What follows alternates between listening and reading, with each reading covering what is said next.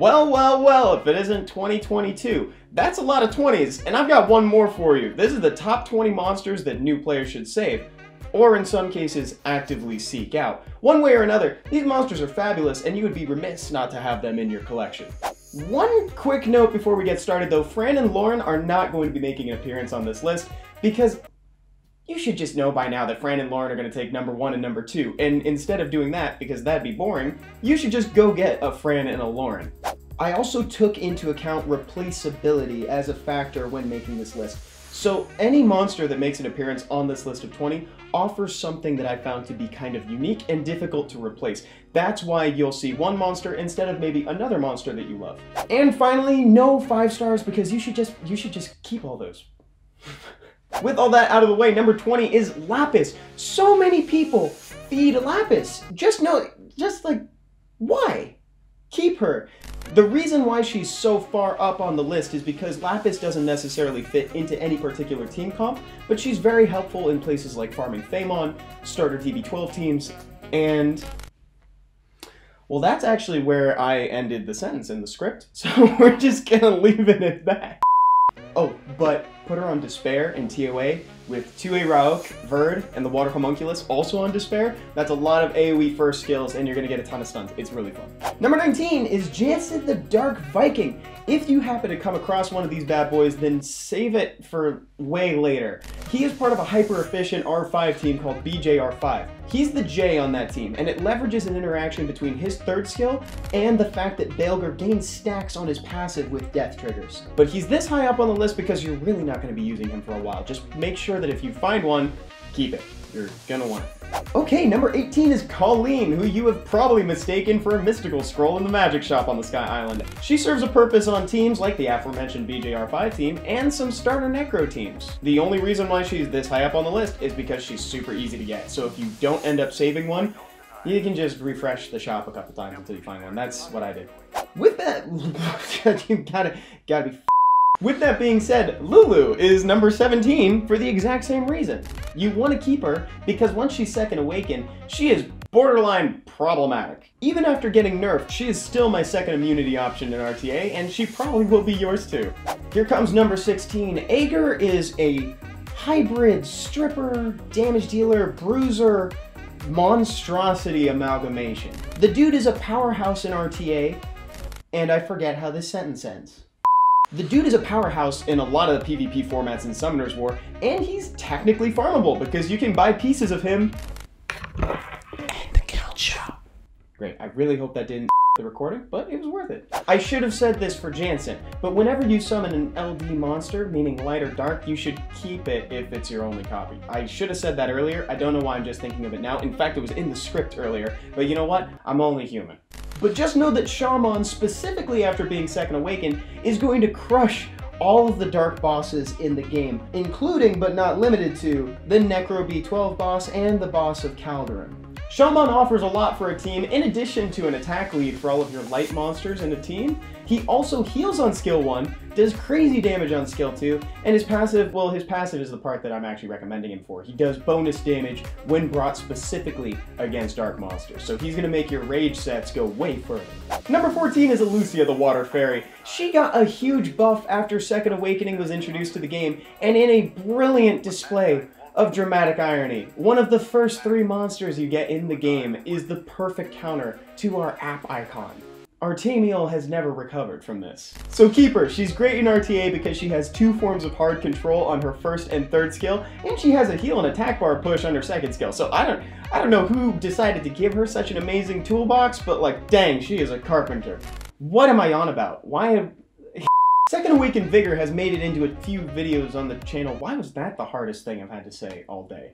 Yet another example of a 2A that had to have their 3rd skill kind of slapped around a little bit via balance patch. He's really good in DB12 teams, he's amazing in guild content, and you can use him in RTA. However, this is another monster that for new players isn't exactly a necessity. You're just gonna want to have at least 1 or maybe 5 when you get deep into guild content. How many vigors each one of you have? Okay, this like has 3. Oh, yeah, Brian, 4 for Whale. Nice, Whale. I got 2. So I have 5.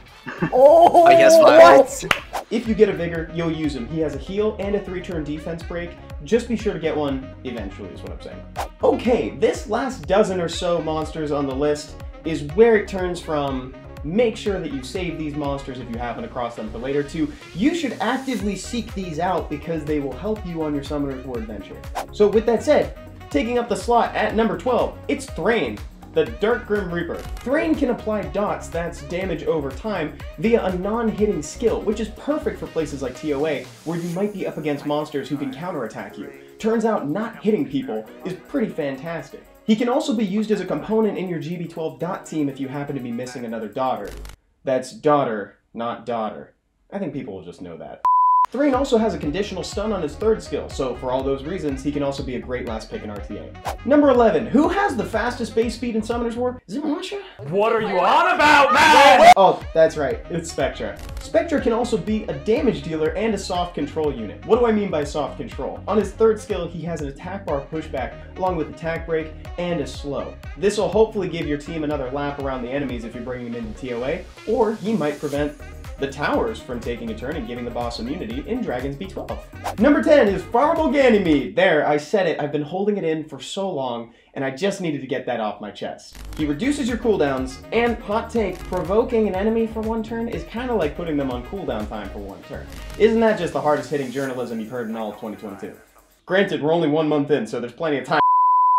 On the channel, we've already recommended that you use Mav on every single one of the Rift Beast teams. Technically, he even works on the Fire one, though there are potentially better choices out there. He's great in TOA, and hey, Mav is the host of Monster Lab, if you didn't know already. How's it going, guys? Number 9 is Tatu, the Fire Pixie. Tatu is extra important after she's been 2A'd because then she'll be able to detonate all the dots that are on the enemy team, thus facilitating the whole GB12 dot team strategy to begin with, because you don't have to sit around for them to take a turn. Number 8 is Tyrone the Water Sylph, who has some control options that are going to help you a lot in TOA. In addition to a 19% speed lead, he also has a freeze and slow on his 3rd skill, and a 2nd skill that works weirdly well with that. He can reduce everybody's attack bars all the way down to 0 if they're slowed. Tyrone is super helpful in places like TOA, or even as a last pick option in Dang it, there's so many initialisms. Why? In addition to being super helpful in TOA, he can also be your control pick in RTA, which is, funny enough, what I'm doing in RTA Season 20. So watch out for me, because I'm going to be picking Tyrone.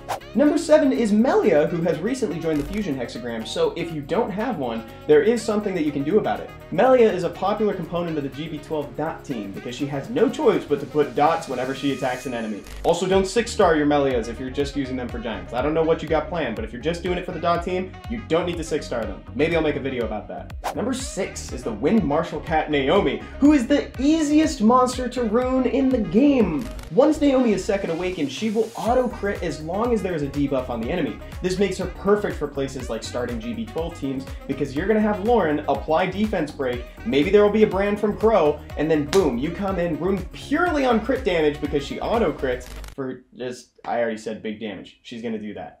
Number 5 is Sath, the Fire Grim Reaper. Sath is the homie because his passive makes the whole dot strategy possible. He doubles the damage of every single dot in play. So, reminder, that also means dots on you. That rarely comes into play, but you know what? That's just something to keep your mind on.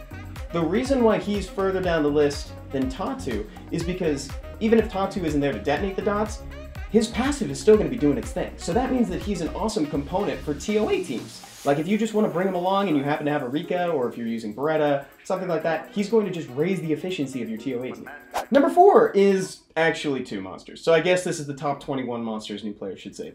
Talia and Sabrina need to share a slot because they're really great together. We recommend the Water Twins in places like Necro, where they make the whole thing easy, or even in the Light Rift, where supposedly multi-hits are supposed to do less damage, but I guess if you just do this much damage, you can just do whatever you want. Number 3, Lucian. Do I even need to say anything about Lucian? Probably not. Let's move on. Number 2 is Vertihile, the Fire Vampire, who is also in the Fusion Hexagram, so you can actively seek out this monster very easily if you don't have one.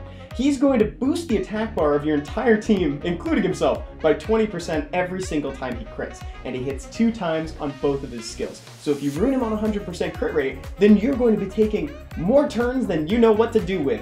And if you have a trickaroo team, then you know exactly why this is amazing. He's also great in RTA as a counter to AoE control, or you can run him on Swift as your fastest unit to surprise people. And of course, number one, I'm sure a lot of you guys saw this coming, it's Crow, specifically Second Awakened, but also every single one of the Inugamis. Crow is a super valuable damage dealer, especially early. You're going to be using him far into your Summoner's War career, but when it comes time to make the Trickaroo team, I promise you, you are going to be out of Inugamis and you're going to be farming Garen Forest forever. So I'm telling you now, save every Inugami you get. Cool? Cool.